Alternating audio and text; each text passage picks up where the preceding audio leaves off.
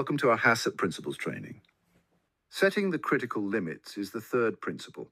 In order to prevent, eradicate, or minimize the occurrence of a food safety hazard to an acceptable level, a biological, chemical, physical, or allergenic characteristic must be regulated at a CCP to a maximum and/or minimum value known as our critical limit. For instance, setting a maximum or minimum limit for processing parameters that will control the hazard, such as temperature, time, humidity, viscosity, pH, salt level, chlorine level, etc. This is the CCP's critical limit. Corrective action must be conducted and all impacted products must be managed if this limit is ever exceeded.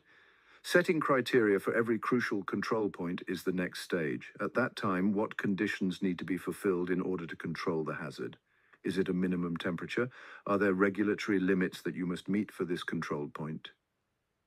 We are happy to help with any queries you may have. Please like and subscribe to support our channel. With your help, we would like to continue to create videos that you can enjoy and use to help you understand the food industry. Follow us on our Instagram, YouTube, TikTok, and Facebook to learn more about the food industry. Email us at foodforwardconsultancy@gmail.com if you would like to use our services. Thank you again and have a pleasant day.